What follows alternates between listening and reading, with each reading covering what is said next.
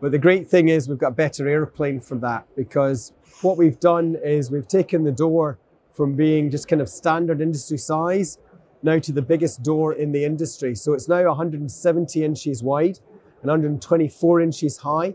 And that means we can accommodate things like big jet engines that you get on a 787 or an A330neo in one piece. So we can put them in one go. And if we start to look at the engines in this airplane, they can be easily split down into fan and the core, and then we can get them in. So what we've got is we've eased the carriage of these engines, and it's quite a large business niche inside the freighter market. And that means with that door, we can also start to look at how we can get bigger package sizes on the aircraft. And we can even do things like 20-foot shipping containers onto the aircraft now, which you'd never do, or very rarely. But what it means is we have a lot more flexibility built in. In addition to that, we've also added 2 tons to the payload. We started at 109 tons. We're now up at 111 tons. So yeah, there is a little delay, but we have a better plane. And that's the kind of thing that our customers want, and they appreciate that. We are here at the IATA World Cargo Symposium in Hong Kong, and from here we bring a series of conversation with global leaders from the aviation and air cargo industries. And with me in conversation today is Crawford Hamilton. Crawford is the head of freighter marketing at Airbus. Crawford, great to have you for this conversation. Great to be here. Very big pleasure. Crawford, let's talk about the A350 freighter, Airbus A350 freighter, which is likely to be in the market 2026. Bring us up to speed with what is going on with the production of this particular freighter. Well, we've entered an exciting phase at the moment because we are actually starting to produce things for the aircraft. So we're starting to produce the components. The components will then go into sub-assemblies, and then they'll go into the sections, as we call them. And they're the bits that come to Toulouse that then go into final assembly. So with this year, it'll be very much building these components into the sub-assemblies and into the sections. And then next year, round about this time, we'll start final assembly of the first aircraft. And then that'll be ready for a first flight by the end of the year. So when you launched in 2021, it was said that it would be available by the end of 2025. Are the timelines within what you had announced in 2021? Well, as Mr. Forey announced last year, we've now moved into 2026. But the great thing is we've got a better airplane for that, because what we've done is we've taken the door from being just kind of standard industry size now to the biggest door in the industry. So it's now 170 inches wide and 124 inches high. And that means we can accommodate things like big jet engines that you get on a 787 or an A330neo in one piece. So we can put them in one go. And if we start to look at the engines in this airplane, they can be easily split down into fan and the core, and then we can get them in. So what we've got is we've eased the carriage of these engines, and it's quite a large business niche inside the freighter market. And that means with that door, we can also start to look at how we can get bigger package sizes on the aircraft. And we can even do things like 20-foot shipping containers onto the aircraft now, which you'd never do, or very rarely. But what it means is we have a lot more flexibility built in. In addition to that, we've also added 2 tons to the payload. We started at 109 tons. We're now up at 111 tons. So yeah, there is a little delay, but we have a better plane. And that's the kind of thing that our customers want, and they appreciate that. Delays are helping you in terms of refining the product quality? The product quality will always be high, because remember, one of our big things within Airbus is that our focus is on safety. You look at our motto, it's about a safe and secure world, and that's very much top of it. But what this is about is actually the engineering challenges that these things present, because when you make the door, when you cut a hole in an aircraft, it's always a challenge. But what it is making sure that we can cover all the bases there to make sure that by the time we get to EIS, by having a mature platform in the 350, we also have a mature freighter aircraft entering into service for everything that makes it a freighter, which is principally the door and also the floor. Other specifications changed from what was announced in 2021. You mentioned about, of course, the door. Are there any other specifications changed? Principally, the maximum structural payload goes up by 2 tons.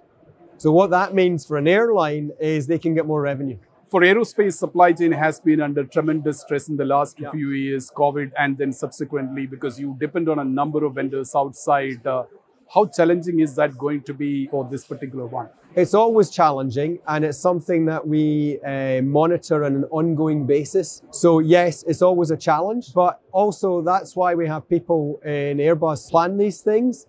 And what we do is we plan it and we make sure that there are going to be no problems. Give us a sense of your current order size. I believe it is about 50 orders from different customers. Well, we've done quite well. Bear in mind, in 2021, we had no orders for this aircraft. We had no presence in the large freighter sector at all. So we've got now to 50 orders. We've got one that was announced at Singapore that will come in. That'll take us up to 55, which that means we're now got the same number of orders as our competitor. So we're very happy about that. But we also have double the number of customers. So we're very happy, and particularly, at the moment in the region, we've got Singapore Airlines, we've got Cathay Pacific, and we've also got Starlux now as well. So we feel we're off to a good start, but it is only the beginning. So let's be humble about it, even though I'm very proud. Crawford, do you have regular interaction with your customers? I believe today aircraft design, freighter designs are also based on the regular customer interaction. They have some specific requirements. How intense is your interaction with your customers in terms of building this new aircraft from scratch right now? Well, we started speaking to customers about this aircraft around about 2015, and then we get into more detailed discussions about 2 years later. We kept them going. We even kept them going during COVID, even though we couldn't actually meet. We did it remotely. And over that period, we got about 80 suggestions from customers. Of them, we've taken about over 70 of them. So really, it's been very much a customer-driven design. So we've introduced features like fresh air up in this area, in the courier area and crew area, because we discovered that normally when you've got animals on board, it can get a bit smelly up there. And therefore, to get a 21st century working environment, you give the pilots and crew and the couriers, you give them fresh air there, which is something that isn't available on other aeroplanes, but something that we believe is what a 21st century workplace should be. I know this probably may not have an answer, but I just have to ask you, what is the potential demand for an aircraft like this, which is a serious competition because they were dominating the market for a very long time? What we look at, we have a thing called the Global Market Forecast that Airbus issues every year. And of that, for large freighters, we see a demand over the next 20 years of around about 600 aircraft, of which about 500 of them will be new build freighters. So for us, bearing in mind that the 777F will cease manufacture at the end of 2027, the real competition is the 777-8F from Boeing. But Boeing has dominated the market for a very long time. One of the things we have in our favor here is part of the things that came to make us create this aircraft was customers coming to us saying, we'd like some competition in the market. We've then, as I said, got the new ICAO rules in terms of sustainability that limit CO2 emissions from aeroplanes. That's going to mean that all current line-built freighters will stop manufacture, so they had to do a new one as well. We then get into the fact that we also have a great platform in the A350, and then, of course, you're looking for a market, and that market is old 747s that are getting to an age now where they need retired. We burn 40% less fuel than a 747. So that can really be transformative in terms of an operation. And also it's more sustainable from an environmental point of view. So you put all that together, we think we've picked the right time to launch, and now we've just got to let the competition play out. But we will try very much our hardest to get as much of that market as we can. Okay, with the A350 freighter already in the production stage, do you foresee your A330-200 freighter eventually being phased out? I think for the 330-200, it was born over the period of the great financial crisis.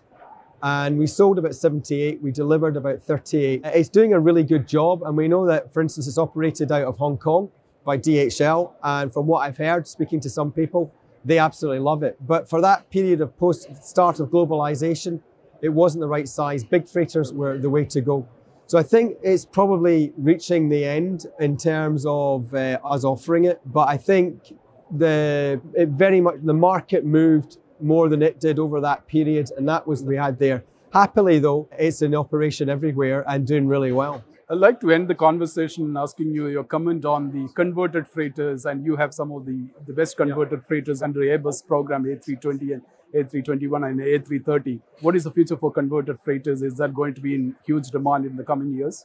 I think we do see big demands, particularly if you look at single aisle freighters or small freighters, 320, 321. There's a huge demand there of something over 1,000 aircraft in that period, and they'll probably all be converted. You start to look at the mid-size, there's still some 767 line built to reproduce, but again, the 330s come into that market. We're getting a lot of traction with customers now. We're getting on for 30 aircraft service there. So they're doing well, and they're very much a complement to new build freighters. They do complement each other, and it means that we've got that small, medium, and large freighter in our family. That means we can offer whatever a company looks for. So there will be people who will operate, maybe the integrators like UPS and FedEx and SF and DHL. They operate small, medium and large freighters. We now have a small, medium and large freighter. So we're really into that market now. They're undoubtedly competition for us. There's also large freighter conversions as well. They're not yet certificated, but they complement what the new freighters do. So it's a market that we share. Looking forward to the A350 freighter flying around Crawford. Really a pleasure talking to you. Thank you so much for your time. Thanks very much. It's been a pleasure, and it's good to see you here. Thank you.